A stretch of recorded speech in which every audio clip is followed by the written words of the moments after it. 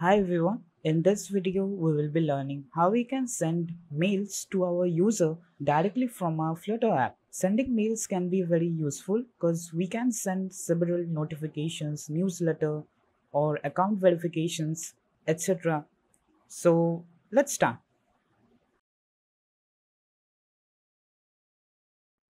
This is a demo Flutter application, and for sending mails, first we need to add two packages inside our application as dependencies. First package will be our mailer package. With the help of this, we are going to send mails inside our application to other users. And second one will be our flutter.env package. With this, we are going to be hiding our email username and password. So let's add this to package as dependencies inside our app. Open the terminal. You can use any other method, but I prefer using flutter pub add. First package was mailer and second one was flutter.env. Now both the packages are added.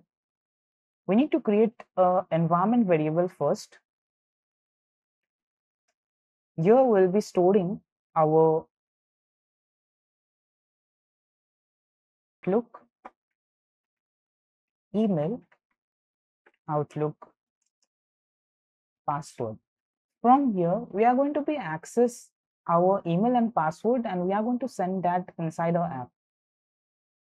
Now here we'll create a new page that will be our mail page dot dart. Let's make it as a stateful widget. Name it as mail page. Here we'll have a simple UI.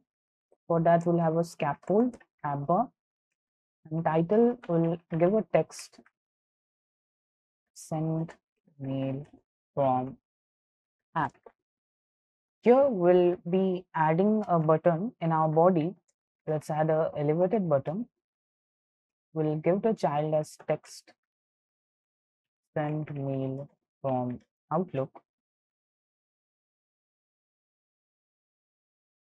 For now, OnPressed will not provide anything. Our email and password was inside environment variable. To access the environment variable, what we need to do, first we need to go inside our pubsec.yaml file. Here, inside assets, we need to specify our assets, and name of the file was .env. Now save it. Now it is okay. We have no problem. Now we need to make some changes in our main.dart file. Here first we need to make it async, and we need to wait until we load our .env file. So we'll use .env .load, and here we need to specify the file name. Our file name was .env. If we go to the documentation, here it has been mentioned that we should not specify our credentials directly because it can lead to an attack. So for that reason, we are using .env. Now first we need to create an SMTP server provided with our username and password. So let's do that. Here we'll create a final Outlook SMTP server, Outlook SMTP. Here we'll use the Hotmail. And now we need to access our environment variables. So use .env.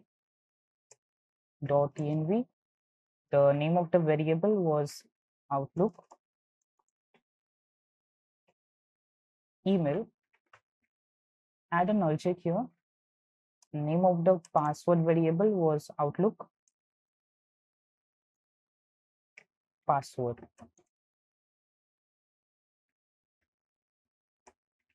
Now this is our Outlook SMTP. Now we need to create a function, send mail from Outlook.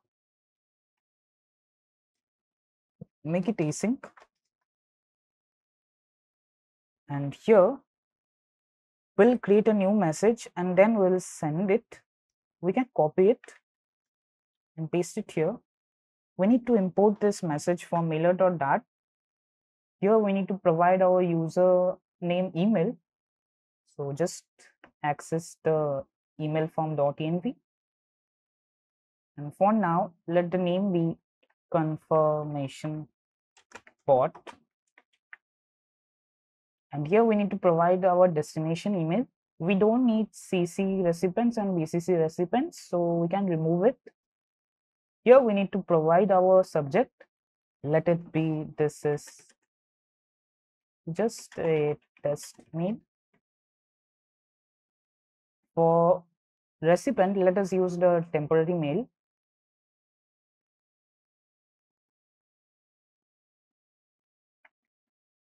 And this is the text and this is the HTML. If we don't want to provide HTML, we can comment out that. And here we need to provide our SMTP server. Our SMTP server was Outlook SMTP. Now, when we press this button, we need to call send mail from Outlook. We need to link our mail page with our home page. So make our home as mail page. Now, when we press this send mail from Outlook, we are getting our response as connection open and sending the message. It means that our mail has been sent successfully.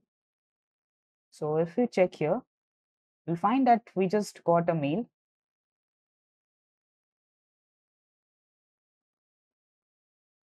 So this is the mail and this is the content. Now let's do it for another provider. If you don't have any account in Yandex, then you can create it. And if you already have, then you need to visit the security options. And here you need to create app passwords. Here you need to just choose create a new app password. You need to give the name like test app. And here you will receive the password. Just copy it. And we'll be using this inside our application. Now we'll be creating two more variables. It will be our Yandex email and Yandex password, and we'll paste the password that we have copied.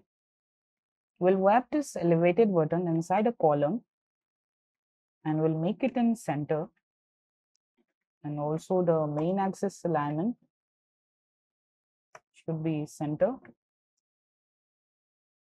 Now we need another elevated button. It will be send mail for Yandex.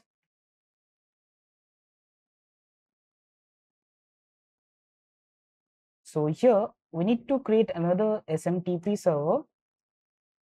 Just use final Yandex SMTP. It will be SMTP, so just change it.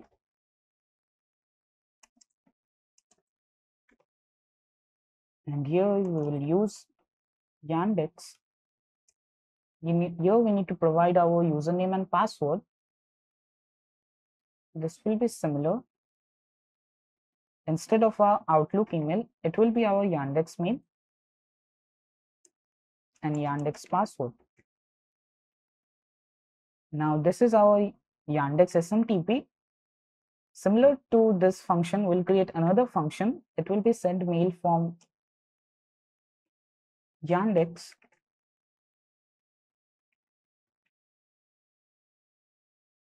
Here we'll use the email as Yandex email. Just change it to send test mail. This is just a test mail from Yandex. And here the SMTP will be our Yandex SMTP. And one more modification, here it will not be send mail from Outlook, it will be send mail from Yandex. Now let's try to restart our application. Now let's try to send. Here we are getting message sent successfully. Now if we check here, You'll find one more mail has come. This is just a test mail from Yandex. So this is how we send. Now, if we want, we can also send the text as HTML. For that, we don't need to send the text here. We can add an HTML like this. And I have an HTML for this. We can simply copy it like this. We need to minify our HTML. So use a just search for minify HTML. Just paste the code and click on minify. It has minified our HTML. Now just paste it. Now if we try to send our mail, here we are getting as message sent successfully. Now let's test our mail again.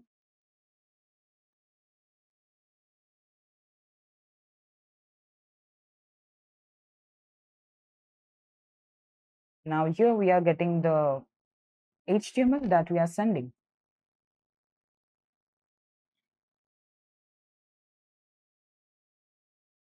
If you check the code for mailer, then you will find that it has already written the SMTP server logic for 7 providers. You can use any of the providers as you want.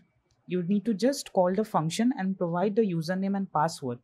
But the Gmail one will not work because now Gmail does not accept username and password for SMTP. So it will not work, but you can try any other providers. So that's all for this video. I hope that you will now be able to send mail from your app to the users. Thank you.